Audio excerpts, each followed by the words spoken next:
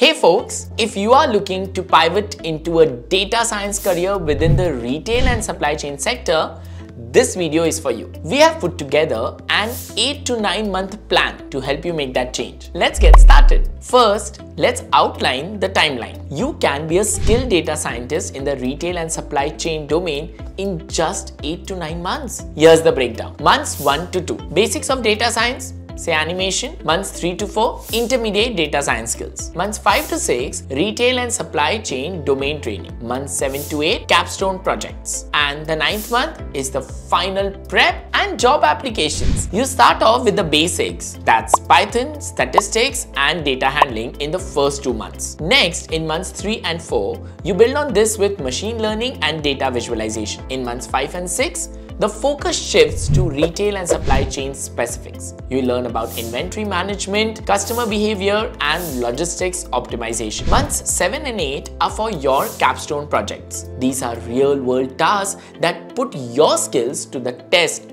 and boost your portfolio. The 9th month, it's all about job applications and interview preparations. Wondering where to get all this training? Check out the Learnbay Advanced Data Science course. It offers domain specialization and an industry-recognized project certificate. This will make your previous data science experience more relevant and give you leverage for a better salary. Let's talk money. Data scientists in retail and supply chain typically earn between 8 lakhs and 13 lakhs per year. With specialized training, you could even aim for more. In fact, experts with domain specialization often see hikes up to 80 to 100%. So there it is, an 8 to 9 month roadmap to break into data science in the retail and supply chain sector. All it takes is the right training, a few months of hard work, and you're all set for a rewarding career shift. Click on the link given below for more details on the Learnbay Advanced Data Science course. Thanks for watching.